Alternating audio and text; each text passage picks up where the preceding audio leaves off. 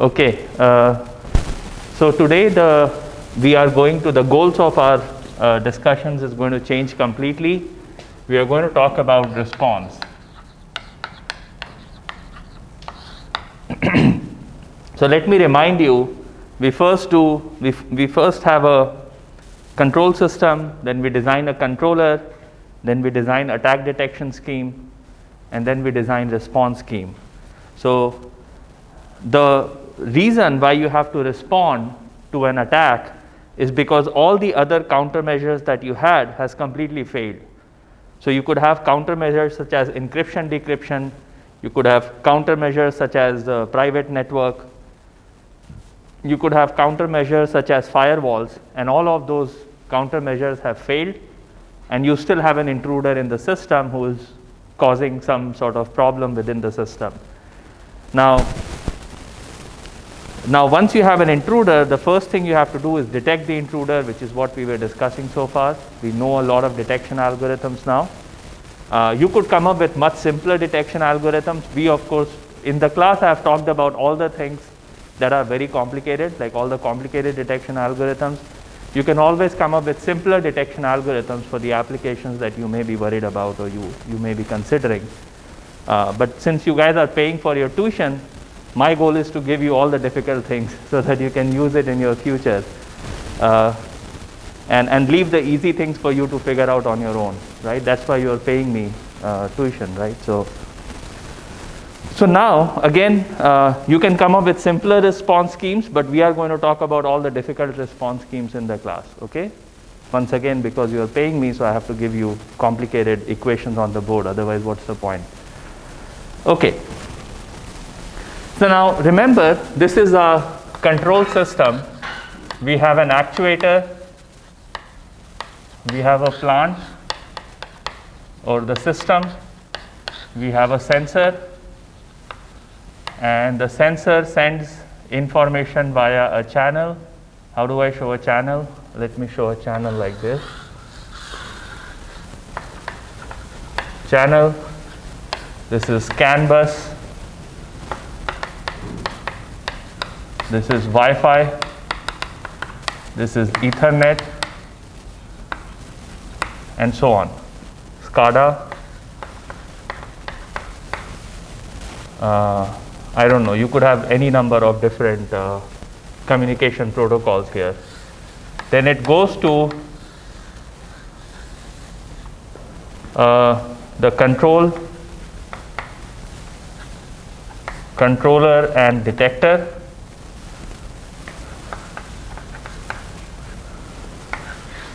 And then it issues the actuation command, which goes to the actuator.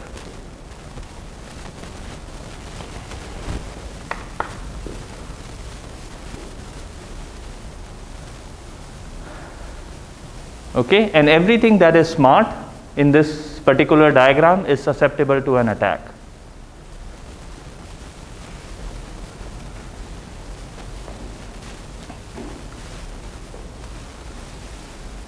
So you have your vehicle, and you have radar, which is a sensor which figures out what the vehicle's velocity is around you, and what the distance with that vehicle is. And one could spoof the radar, the electromagnetic waves that the radar is capturing. One can spoof that, and that's a sensor that gets spoofed because it's a smart sensor. I mean, it's not really a smart sensor, but you understand what I'm saying. It's getting information from the outside, and therefore you can spoof that particular signal that it's getting. GPS sensors are very, very susceptible to attack. In fact, there was a talk in ESL, Electroscience Lab, maybe like a couple of weeks back or maybe like last week, where the researcher, Professor Zach Casas, was talking about GPS spoofing and how do you measure what the state of your vehicle is if your GPS signal gets spoofed. I don't know, did any of you attend that particular talk? You did attend the talk, right? So his problem was you have a vehicle that's going on the road, or you have a UAV that's flying, and the GPS signal gets spoofed. So he came up with a strategy He didn't work on the detection part. The detection was probably easy for him to detect that the GPS signal is spoofed. But he came up with a estimation scheme to figure out what the vehicle, where the vehicle is, but that estimator had an error of the order of 30 meters. Can you drive an autonomous vehicle where your estimation error is 30 meters? We can't, right? So GPS signals are susceptible to spoofing, and once it's spoofed, you have to detect the spoofing, but once it's spoofed, you have detected it, now you have to come up with a response scheme. In his case, his response was to come up with a better estimator. That's what he was working on, that's his research. But if you are in an autonomous system, after the estimation is complete, you still have to control the vehicle. And the question is, how do you control the vehicle?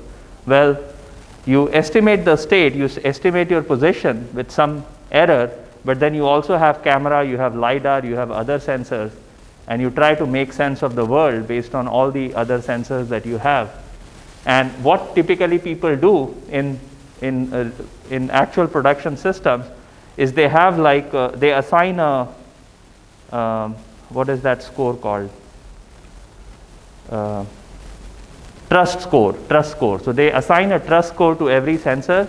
So I'm going to trust my camera more at this moment, and I'm going to trust my GPS less at this moment, right? So they have this trust score that they assign to every sensor that is providing them with data. And in the case of an attack, one of the sensors will have low trust, other sensors will have higher trust, and they are going to make the decision based on the trust score, aggregate trust score of all the sensors that they have on the system. Then you have this communication channel, and among all kinds of attack, the attacks on the channel is the easiest one to launch. And that's because most of the attacks are happening through wireless mediums, and you can always buy signal emitters like antennas or some sort of transponders which can jam the channel at which you are communicating. And therefore, whenever you have a wireless channel, it's very easy to not spoof, but actually jam, like drop the entire information packet in that channel. So the reason why you can jam the GPS is because GPS signal is so weak, because so satellites are like up in the space 400 kilometers above the ground or even higher, and the signal is pretty weak. All you need is a small device which can overpower the signal at that particular frequency. Very easy to make. In fact, probably you can go to Amazon and you can buy $40 worth of microcontrollers and antennas and whatnot, and you can come up with you can devise your own GPS spoofing device. Okay, it's not that difficult. And I'm sure you will find some tutorials online on Google on how to build such devices. So anything where communication is happening over a wireless medium, very easy to jam the signal completely. When you have a wired device, which is a CAN bus or Ethernet, well, Ethernet means that it's connected to the internet, but when you have a CAN bus, then you need an infected microcontroller to be connected to that particular communication medium. Okay? Now, we have talked about this vehicle example quite a lot. It's not that difficult for a garage mechanic to change the ECU on your car. If you go to that store, go to that mechanic shop, they can always change the ECU, which can send spurious signals on the CAN bus and therefore cause an attack in the communication channel. The SCADA systems, the attacks that I am aware of, they have been actually very, very sophisticated, or they have been attacked due to internal employees. So some employee who was angry at his or her boss, they just attacked the system remotely because they knew exactly how the SCADA system is communicating and working.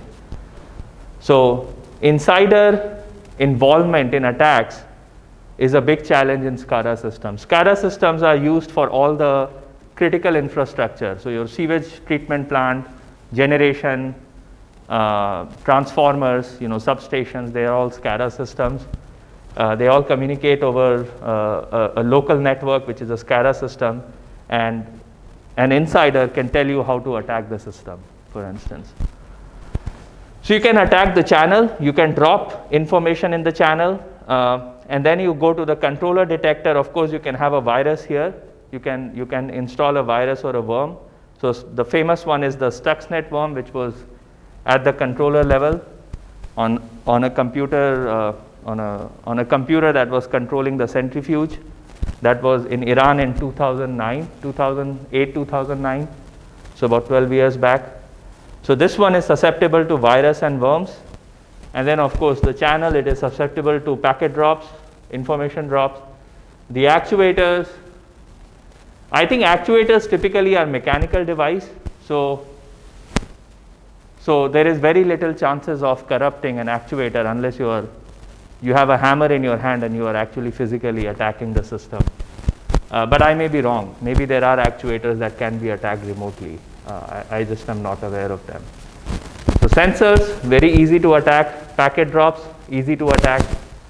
Addition of worms or firewall, adding viruses or worms to the controller/detector. I don't want to say it's easy to do, but it can be done. All you need is an infected ECU infected USB drive to connect to the computer, which can then infect the computer with a virus where most of the controllers reside. And then you can have packet drops here, and then you have the actuator and the plant, okay? So these are the different types of, so I'm going to talk about like very complicated, not complicated, but the attacks that have been studied in the literature for which we have the response schemes. There are attacks for which there are no response schemes because nobody actually thought about that. Or in most situations, this is the reason why we don't have adequate number of response schemes. It's because most of the companies are very closed about the vulnerabilities in their system. They won't tell you what the vulnerabilities are.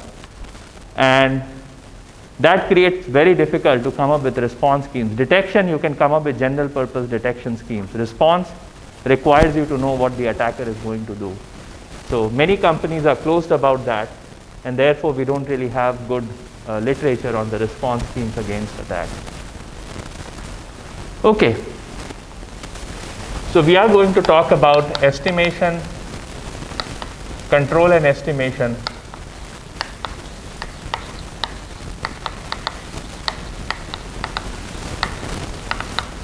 With IID packet drops. This is the jamming. But I'm talking about intermittent jamming, not a continuous jamming.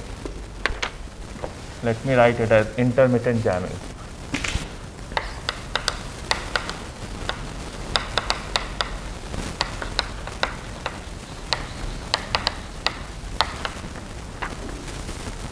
This is the subject, the first topic that we will study. Sensor selection problem.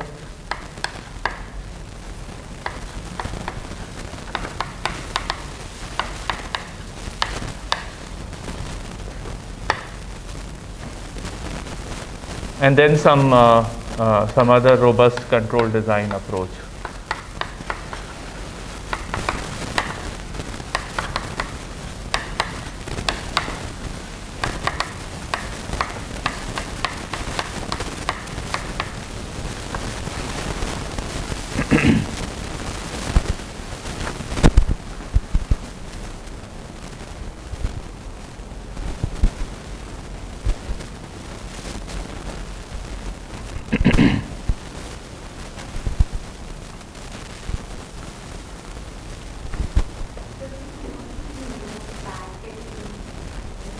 Oh, packet. So whenever sensors are communicating, whenever you are communicating things over a communication channel, you have to create a packet. So those are the bits that you are sending over the channel. So a packet is basically a sequence of bits. So it will start from like 0, 1, 0, 0, 1, 0, 0, 0, 1.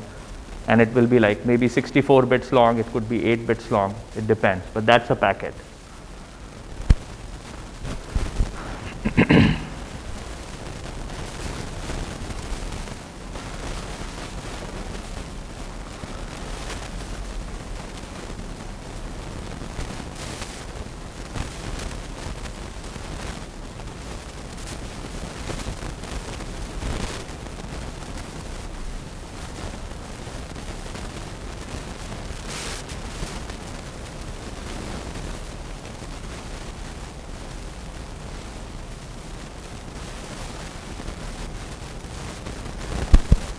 Okay.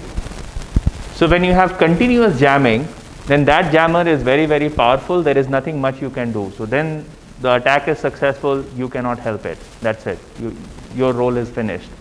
When you have intermittent jamming, which is the jamming is happening at sort of random time intervals, then there is something you can do, which is what we are going to talk about, and that's the assignment for assignment 3 that you are going to be working on.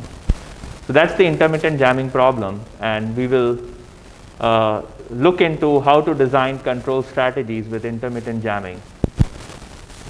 Sensor selection problem is the GPS example that I talked about. So you have GPS, camera, LiDAR, radar, maybe like 7 or 8 different types of sensors on a vehicle, maybe acoustic sensors.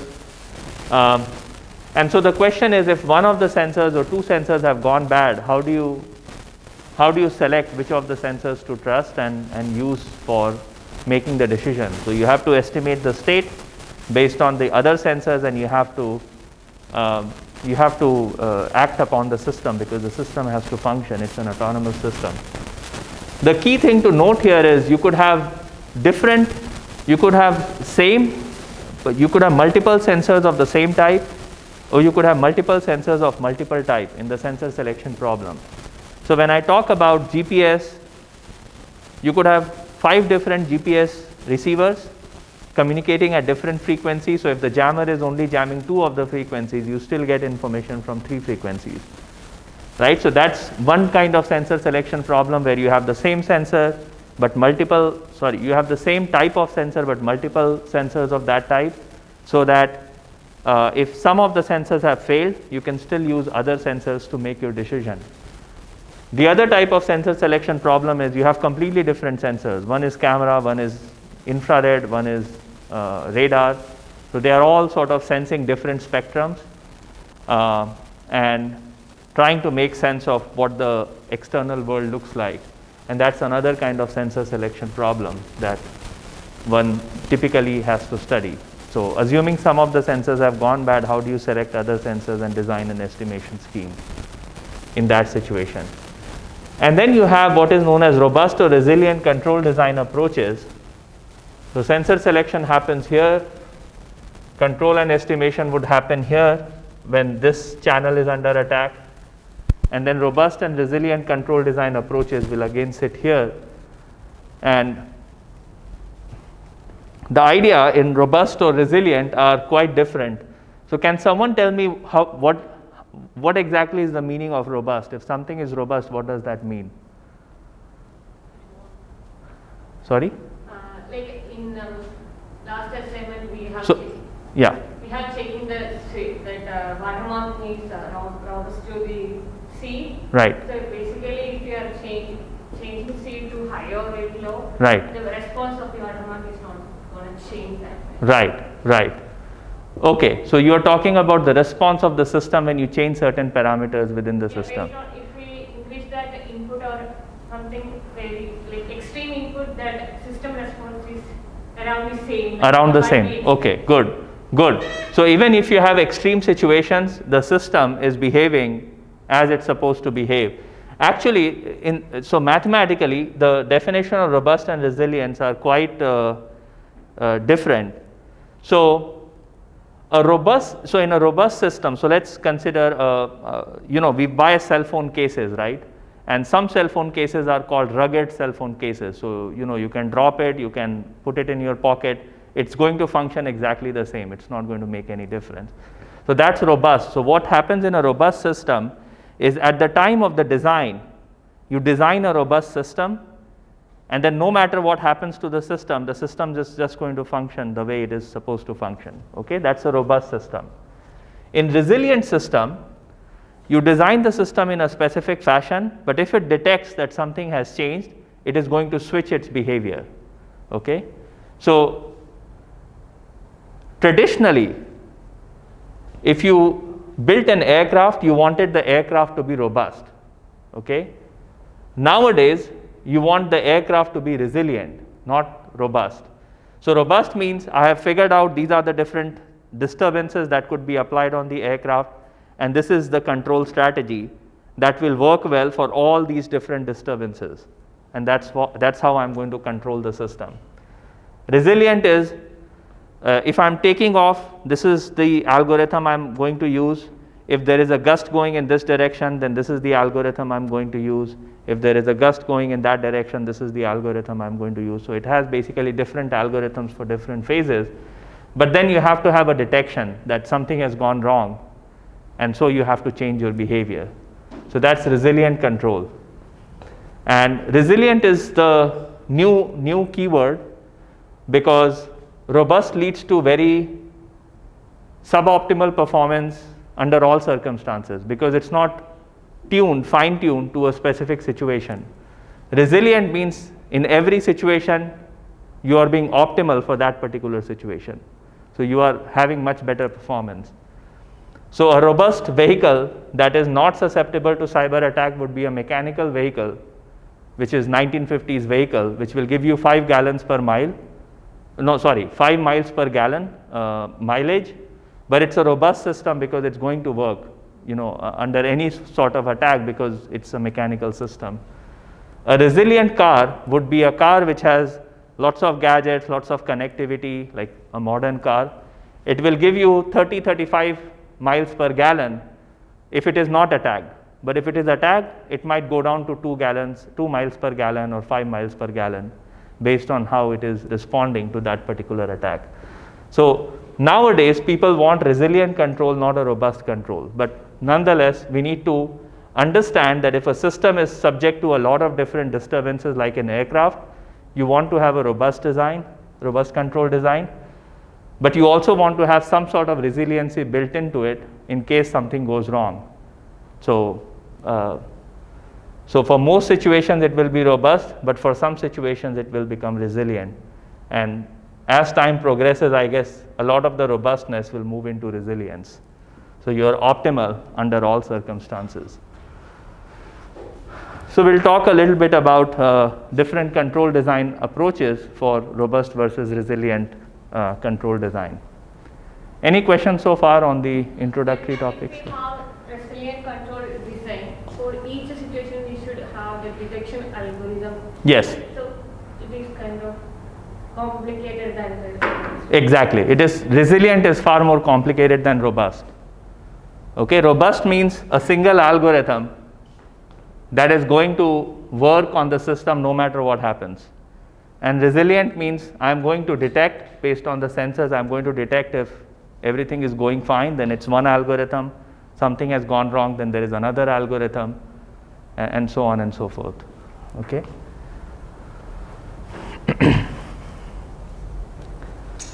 Any other question? Yes. I have a question on the sensors. So most of the papers assume that less than half of the sensors Yes. remain in a safe state. Right. It's not attacked. Right. Does introducing this trust score contribute towards an improvement? I can't talk about it in general terms because I don't know. There is no mathematical proof of that, but I will tell you that we did some work in the context of machine learning where we assign trust scores to individual workers who are trying to learn or assist in learning some classification or regression problem. And in our algorithm, we don't make any assumption of half of them being good or half of them being bad. We don't make any assumption because our trust scores automatically adjust. So if one server has gone bad, it will be assigned a trust score of 0, and therefore that server's input doesn't really matter to our training process. So if you ask me, our algorithm, our learning algorithm in that particular context doesn't require any of that 50% good, 50% bad kind of demarcation. But that's just the nature of the problem and our algorithm. Now, whether it can be generalized to any situation, I can't really say at this point of time. Okay, but it's a good point because all the older works, the classic, well, I shouldn't say classic because something that happened in 2015 is not really classic, but this problem that has been studied since 2005-ish, you know, many a times the assumptions are made that 50%, more than 50% sensors are fine, and less than 50% sensors have gone bad for technical reasons, so their math will work. But we recently wrote a paper where it was not a sensor selection problem, it was a machine learning problem. And in that case, we didn't really have to make any assumption. So you could have as many number of adversaries, it's completely fine. In fact, we ran our simulation with only one legitimate worker and everyone else is adversary. Okay, and our algorithm worked in the sense that it is better than it was better than other algorithms in that particular area. So, okay. Any other question? Cool. So let's talk about intermittent controls, problems.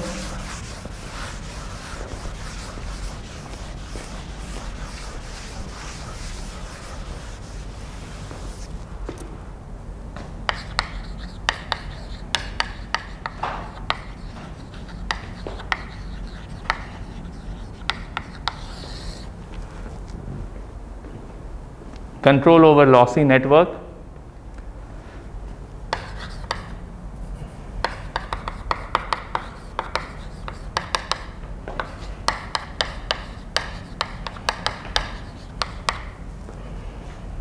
This is new, by the way, and then I have yt is equal to cxt plus bt.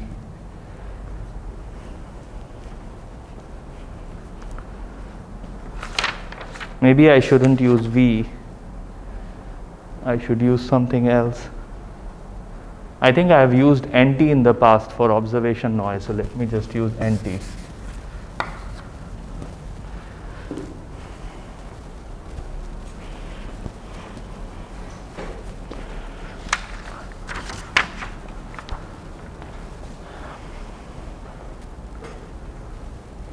Okay, so all of these notations have the usual meaning. This is actuation noise.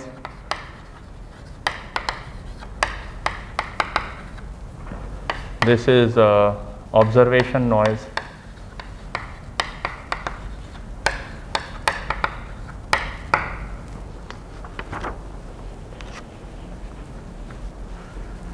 And nu t,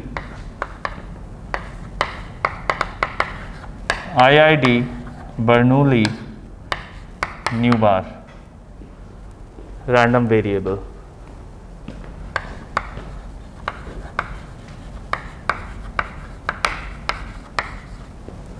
So nu t equals to 0 with probability 1 minus nu bar and equals to 1 with probability nu bar.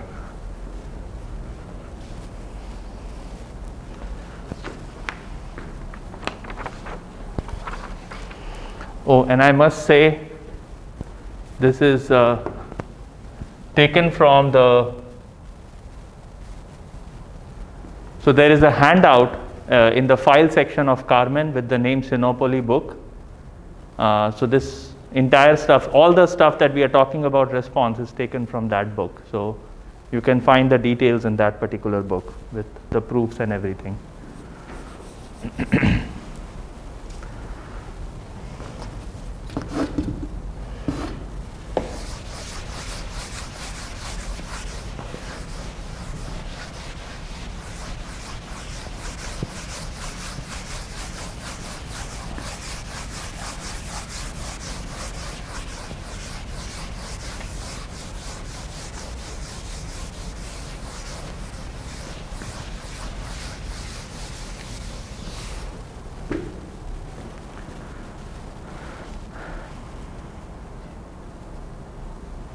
Okay, so what is happening here? I have the usual control system with the observation equation. This is the linear time invariant system, but there's a small twist. And the twist is I have a Bernoulli random variable here, nu t, which with probability 1 minus nu bar it's equal to 0, with probability nu bar it's equal to 1. Okay, so I have a Bernoulli random variable, and what that means is sometimes this is equal to 0, sometimes this is equal to 1. When it is 1, it means that the control action went through the communication channel and changed the state of the system. When it is equal to 0, it means that the control packet was dropped. Okay, so the controller sent the packet to the plant or to the actuator, but somewhere in the communication channel that packet was lost. Okay. Now you could have multiple situations because of which the packet would get lost. So for instance, if you're controlling a rover on Mars, it's a long distance, and you're sending some control command, and that command can get lost in the space for some reason, or it can get overpowered by some of the solar events that might be happening in that area, in the communication medium. Or you could have this loss because an adversary is jamming the channel, and so sometimes your packet goes through and sometimes your packet doesn't go through, depending on the situation. Okay, so this is our attack model. The attack model is that my nu t is IID Bernoulli random variable, and sometimes it takes value 1 with probability nu bar, and it takes value 0 with probability 1 minus nu bar. So with probability nu bar, the action gets applied onto the system. With probability 1 minus nu bar, the packet gets dropped and the action is not applied to the system. The goal for the controller is to minimize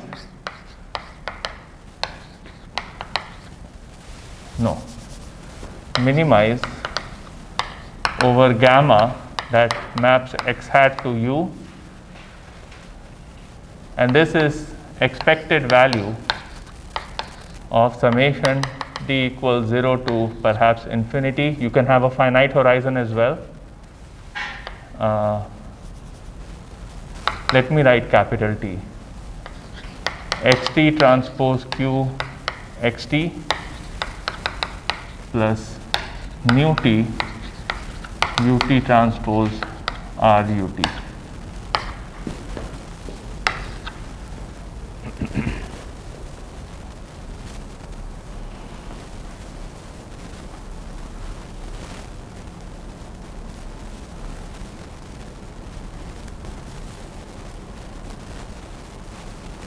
This is the usual tracking control.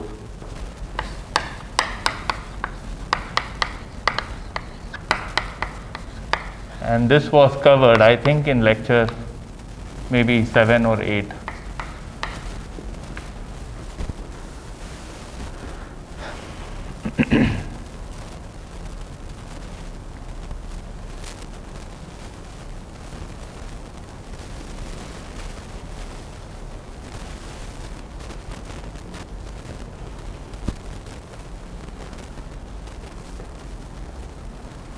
Oh, and I must mention that Q is positive semi-definite and R is positive definite.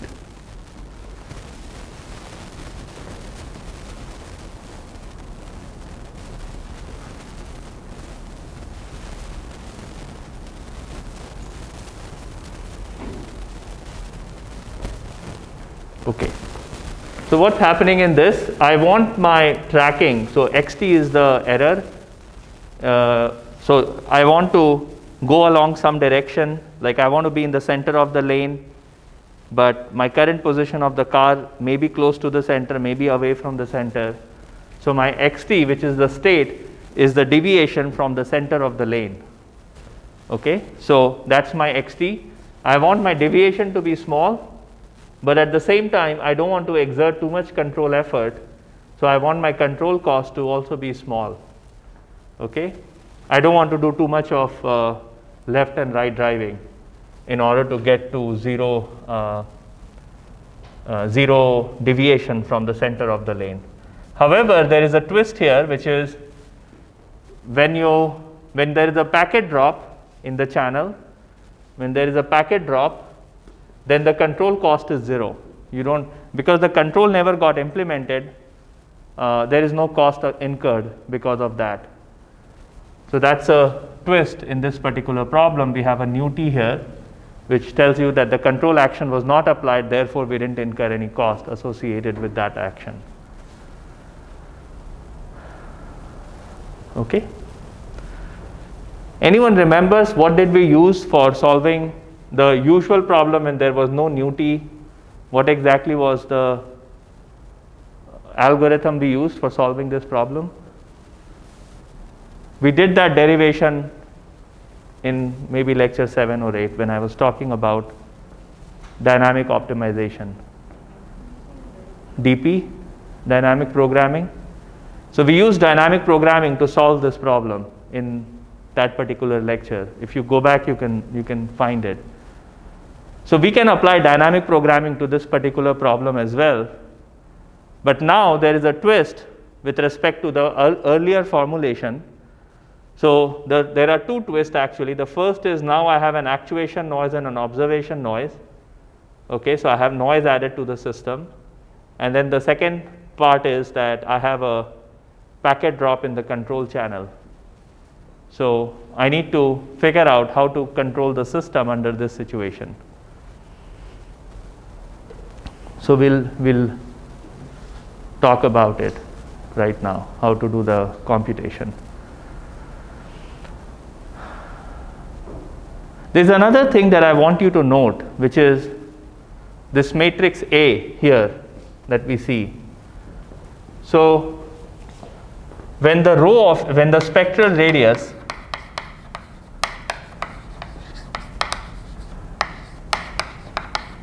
is less than 1, the system is said to be stable. And when the spectral radius rho of A is greater than 1 or equal to, well, not equal to, but greater than 1, then it is unstable.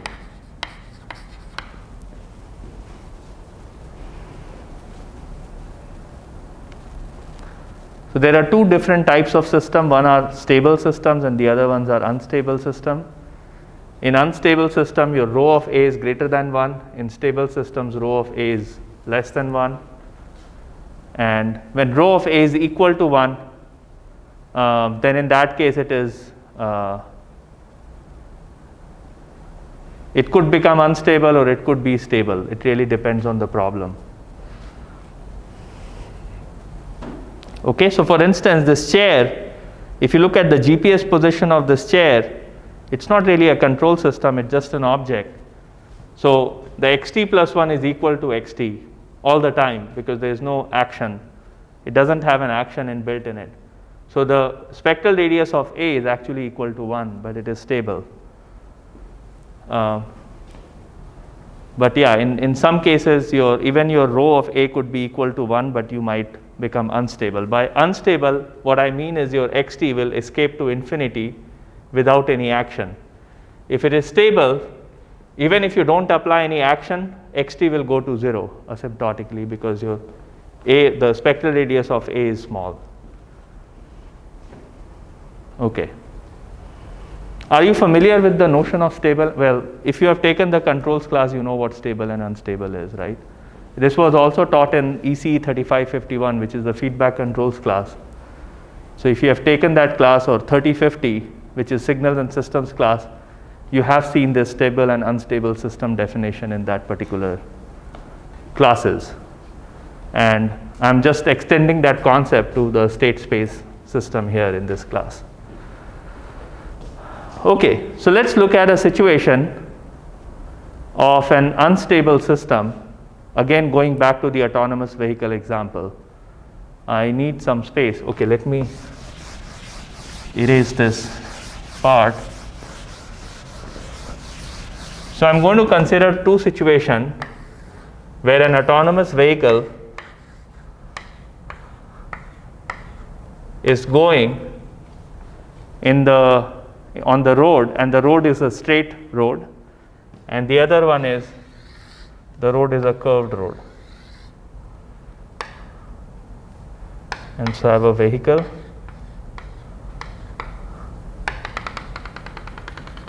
This is the center of the lane, and in this case This is the center of the lane. And the state is going to be the distance between the vehicle and the center of the lane. Let me redraw the vehicle. And I have a vehicle. And this distance is my x of t. The distance between the center of the vehicle and the center of the lane, that's my x of t.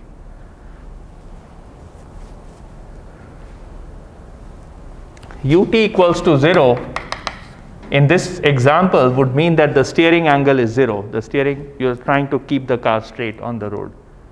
Ut equals to 0 means no steering.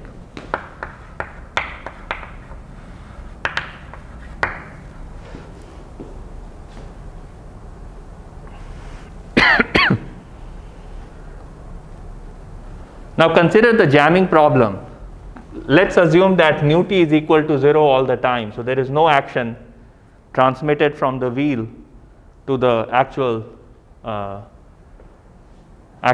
tires on the vehicle. What do you think will happen in this situation? Assume no disturbance, like everything is fine, no disturbance, perfect system, and this vehicle is going exactly in this direction, which is straight on the road, and it has some xt, it has some deviation from the center of the lane. What happens if this system is jammed? It will continue to go straight because there is no steering, it's going to go straight. There is no problem in this particular situation. What happens in this situation? What happens when ut is equal to 0? Then in that case, this car is going to continue to drive straight, but actually the road is curved. Okay? So in this case,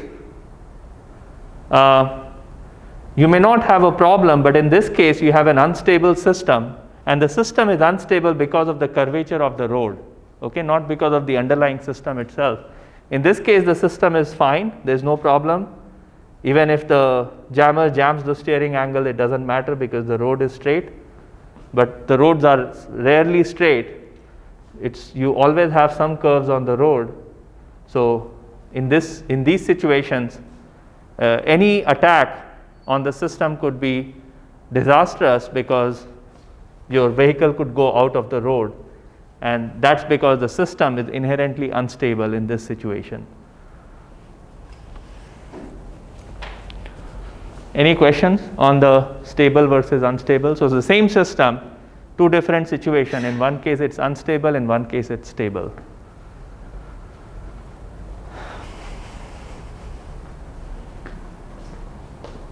Okay, any questions so far? Okay.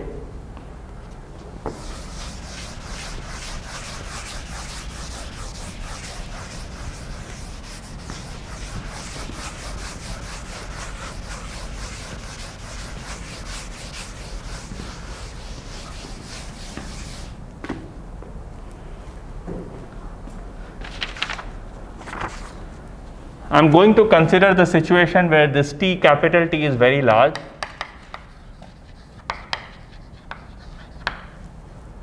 So you can assume that the system wants to have a stationary strategy.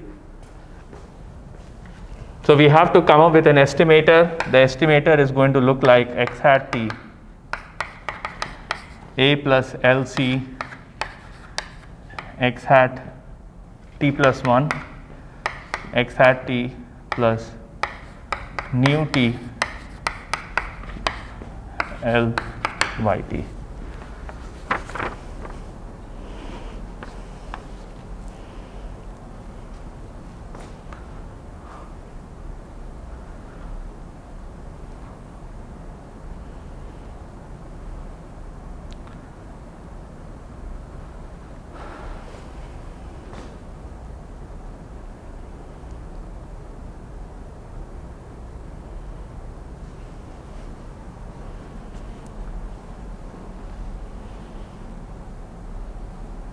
Okay. The dimension of mu matches the dimension of course, u, right? Yes. The control input. So what would we? I mean, it doesn't match it exactly because we have B is like what? That's going to be the control matrix. Yeah, I mean the dimension. I'm trying to work out the dimension. Oh, you are working out the dimension. So this is between, this is just 0, 1. This would be Rm cross or Rn cross m, and this would be Rm. So this is a matrix with n rows. N is the number of states in the system. It has n rows and m columns, and ut. So you have m different control inputs into the system. So that's ut.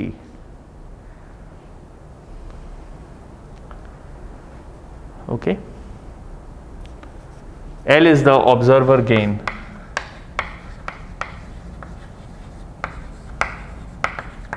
And this is your estimate. Typically, this observer gain will come from what is known as Kalman filtering, which we haven't talked about in this class. But I'm sure if you take any class in stochastic processes, you will learn about Kalman filtering in that class. So you have observer gain, you get estimate about the state based on all this equation. The key thing to note here is where does this estimator sit? It actually sits on the controller. And the controller has information about nu t. So we are making that assumption that if the controller sends a packet and the packet gets dropped, the controller learns about the fact that the packet has been dropped from the system. If the controller doesn't know that the packet is dropped or not, then it creates a problem because it doesn't know how to build the estimator for the system. So if you are building a system where there is a possibility of packet drop in the channel, you have to come up with a method for measuring whether the packet went through or did not go through. And if it did not go through, you have to have an acknowledgement, the fact that packet did not go through, so you can update your estimator based on that. This is more of a design issue. So what I'm saying is, in the future, when you are designing a system, you better make sure that the controller is aware of the fact whether the packet went through the channel or not. Okay?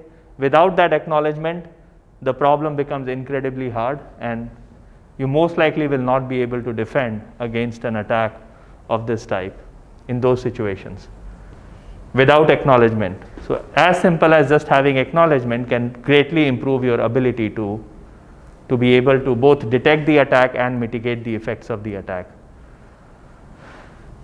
Okay, so as far as the estimator design goes, you have designed the estimator using this approach. The observer gain would come from Kalman filter. Yes, this is the Kalman gain. Yeah, it's the same thing as Kalman gain. So I'm not going to talk about observer. Let's talk about the controller.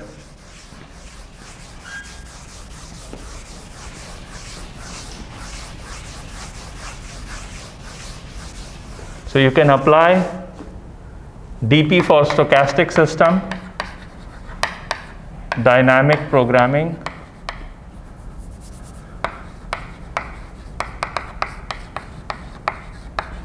program for stochastic system, stochastic optimization,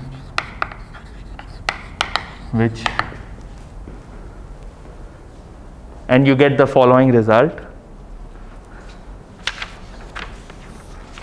So suppose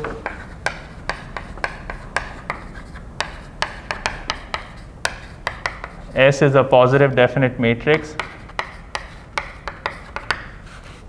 that satisfies the following recursion: S equals to Q plus A transpose SA minus nu bar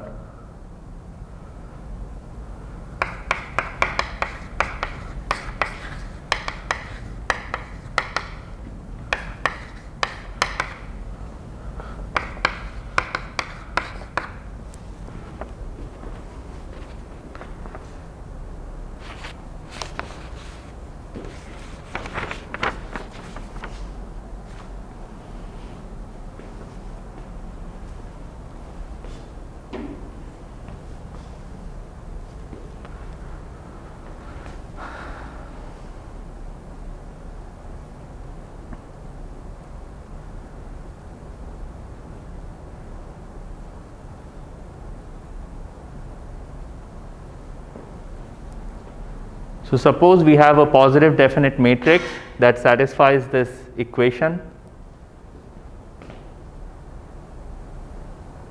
Then the control strategy is given by the following matrix minus R plus B transpose SP inverse B transpose SA X hat T.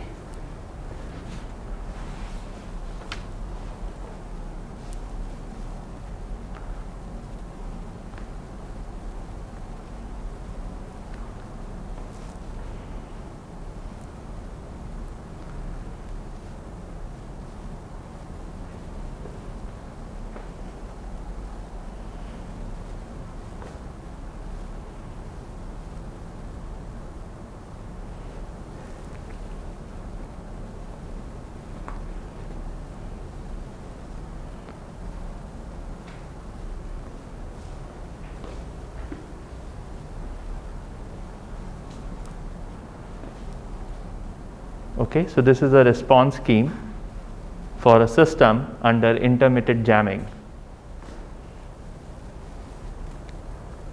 Let me explain what we are doing here. So we have this state update equation and the observation equation. We have this objective function that the controller wants to minimize by picking a control strategy that maps the estimate of the state to action. So how do you solve this problem? So I'm going to assume that T is very, very large.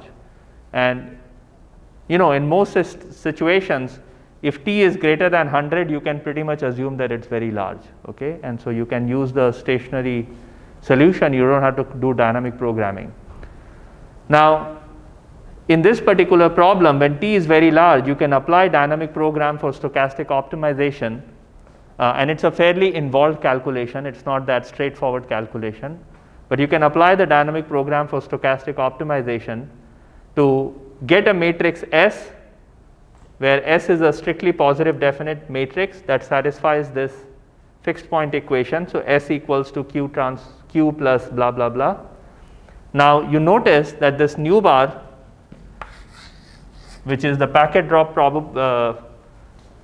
probability, or a parameter that defines that, appears here in this particular equation. Okay?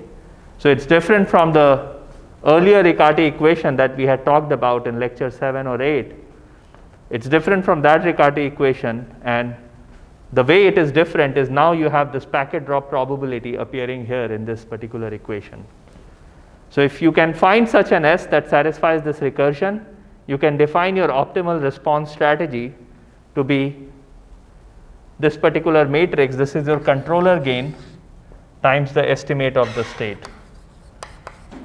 Control gain.